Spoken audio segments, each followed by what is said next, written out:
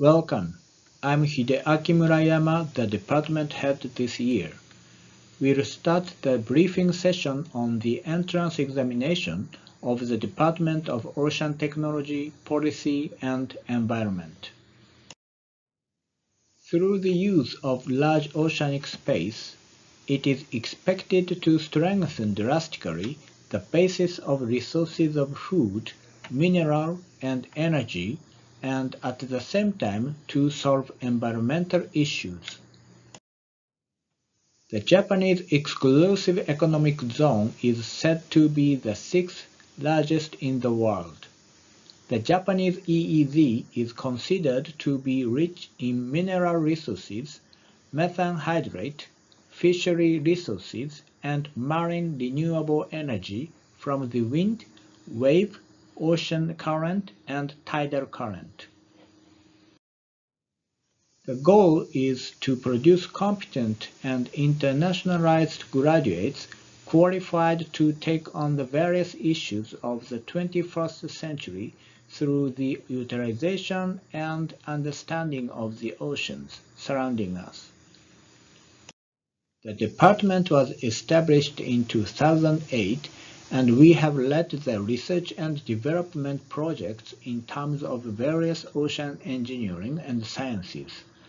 For greenhouse gases reduction, we are doing researches about power generation and transportation using ocean renewable energy and also undersea isolation of carbon dioxide.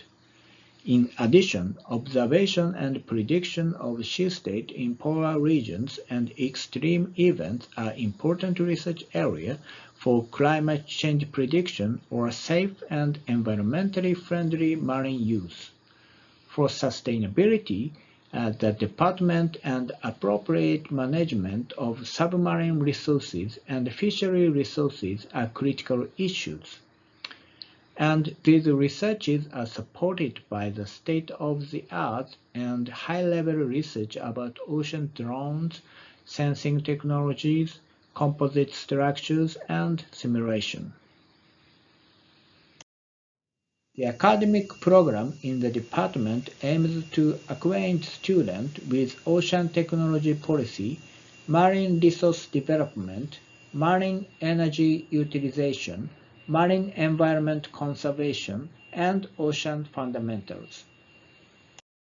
Accordingly, our research program leads to the development of new ocean industries and marine environments, of key technologies for ocean utilization and conservation, and of ocean policies.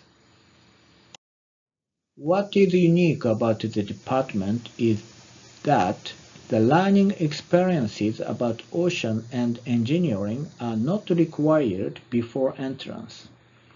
The department is open to students with various educational backgrounds, and the student can strengthen the fundamental knowledge through the courses provided. Moreover, to prepare for a successful career, the department provides opportunity for internship in industry and national labs during master's program. Opportunity to study abroad without taking a leave of absence from the University of Tokyo is provided as well. And the student can attend extension lectures and seminars for industry people.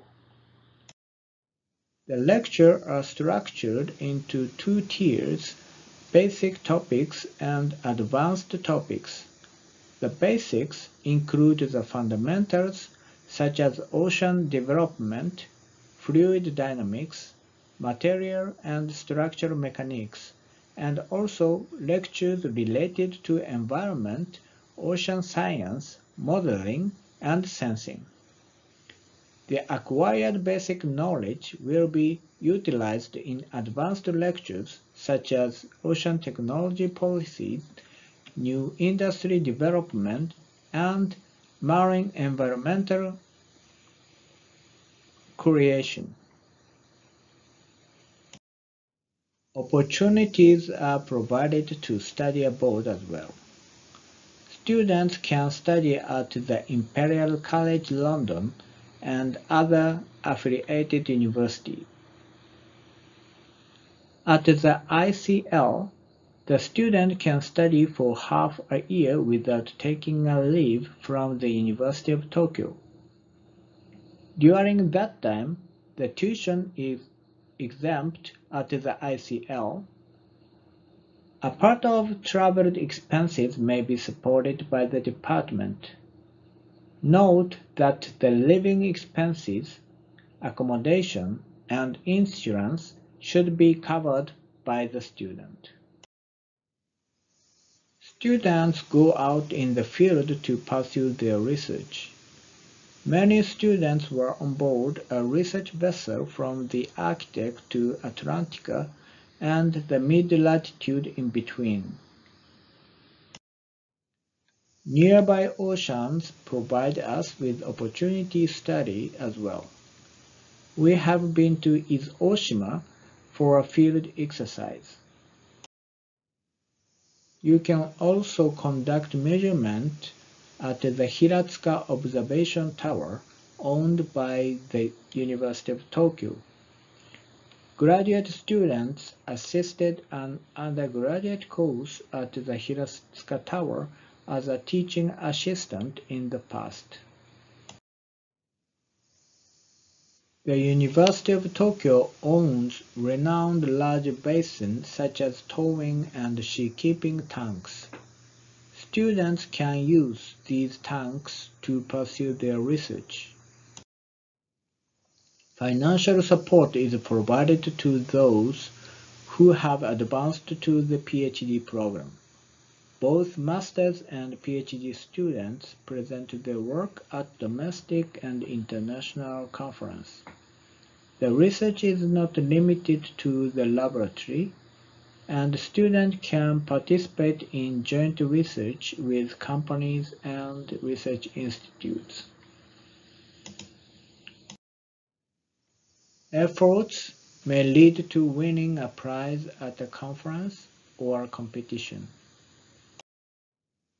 There is something more to enjoy than just studying. Students enjoy sports activities, barbecues, and camps with your lab mate.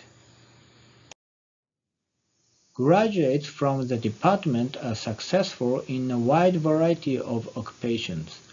The jobs are not necessarily restricted to ocean fields.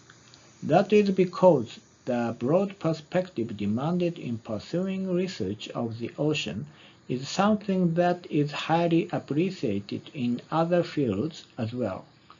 The study of the ocean encompasses science, engineering, and policy includes coastal and offshore regions and covers human activity to natural disasters.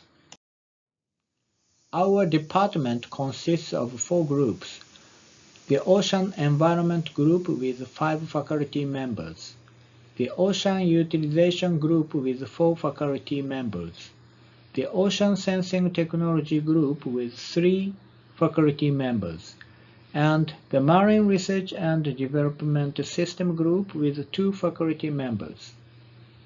Students can select supervisors from these faculty. From here on, we will provide information on the entrance examination.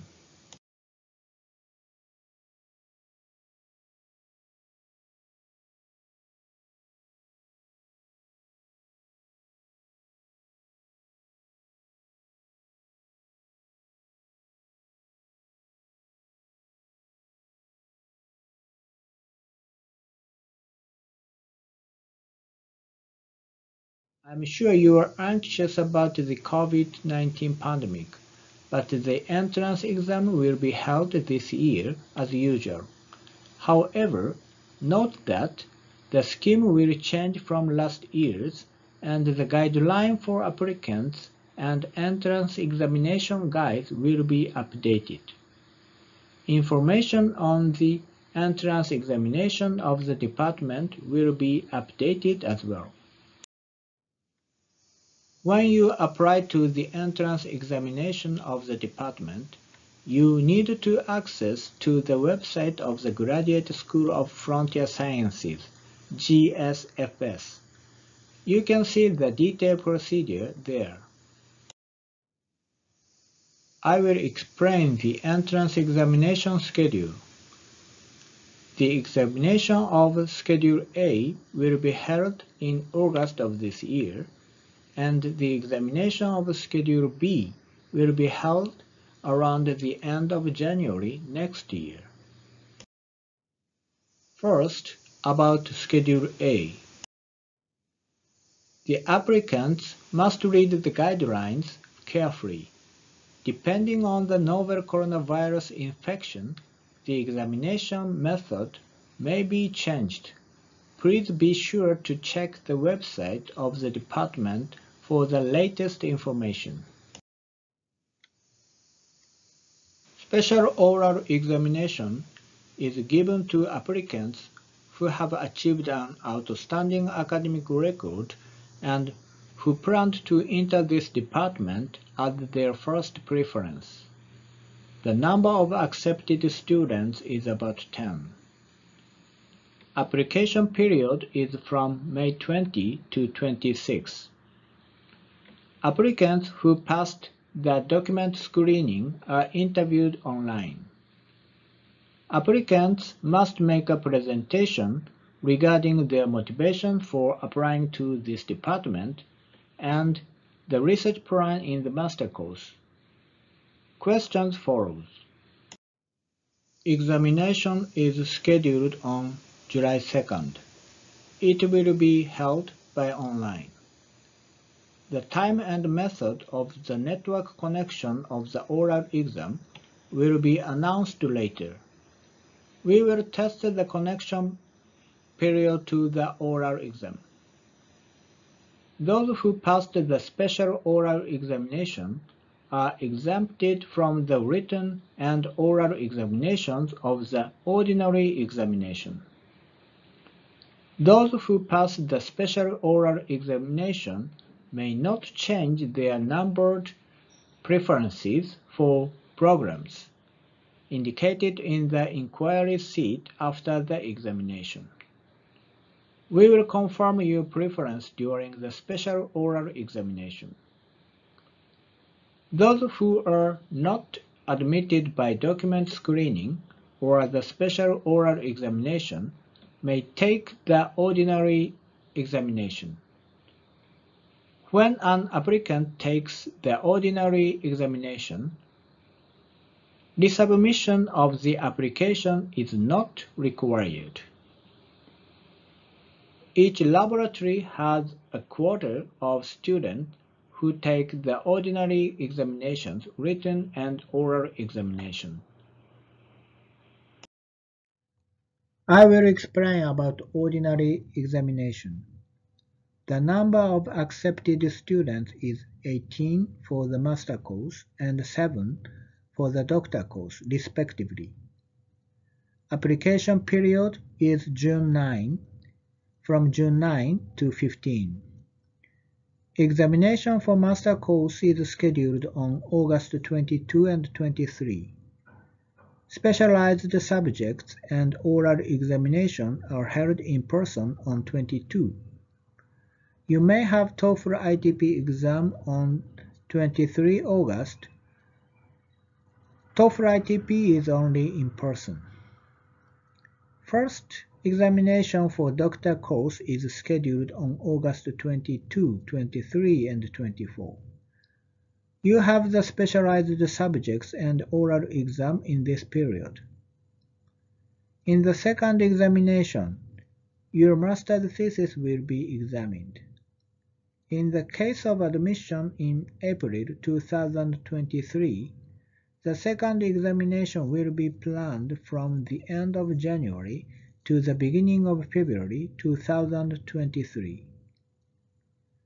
The time and method of network connection will be announced later. We will test the connection period to the oral exam.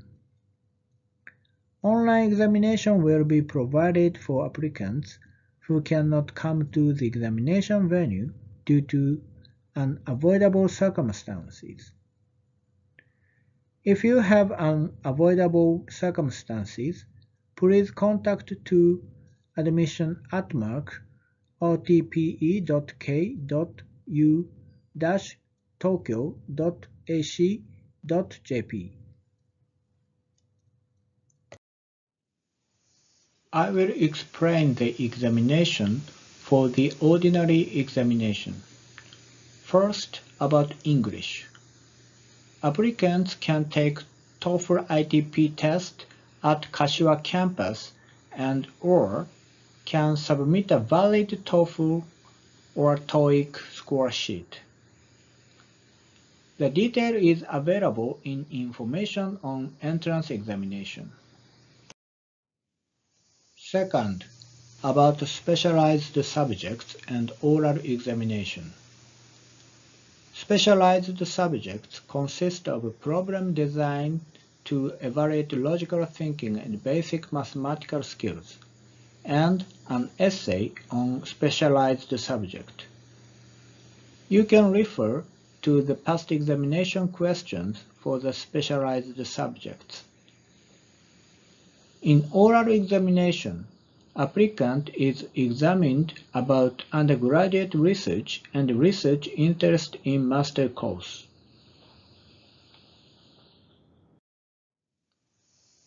The examination can change due to the situation of COVID-19. Basically, the specialized subjects will be held at Kashiwa campus. However, online examinations will be provided for applicants who cannot come to the examination venue due to unavoidable circumstances. The online written exam will be conducted with the same contents and simultaneously with that of Kashiwa campus. The detail is available in guidelines for applicants and information on entrance examination. Here, I show you the major differences in doctor exam from master exam. At first, it will be held online. Article review is required, and you will submit it and be asked about it in the oral exam. Also, you need to submit a valid TOEFL or TOEIC score sheet. And one of the specialized subjects, that is, the problem designed to evaluate logical thinking and basic mathematical skills, is required, but another one, that is, an essay on specialized subject, is not required. Finally, I show you the number of students accepted per laboratory. Number of students per laboratory will be decided by the following procedure. Acceptable number in special oral and ordinary examination is 3. For Waseda Kodaira lab, it is 4. You can see the number of Waseda Kodaira lab in the brackets. Maximum number for special oral examination is 2. If a laboratory accepts 2 students by special oral examination, then the number for ordinary examination will be 1. In the same manner, if a laboratory accepts 1 student by special oral examination, then the number for ordinary examination will be 2. If a laboratory doesn't accept any students by special oral examination, then the number for ordinary examination will be 3. Schedule B. The applicant must read the guidelines carefully. Depending on the novel coronavirus infection, the examination method may be changed. Please be sure to check the website of the department for the latest information. Details will be made available on the department website by the end of October. The number of accepted students is a few for both master and doctor courses. Application period is around November 2022. Examination will be planned from the end of January to the beginning of February 2023. Examination is similar to that of Examination A, and an essay on motivation will be required, and it will be held online. Thank you for listening.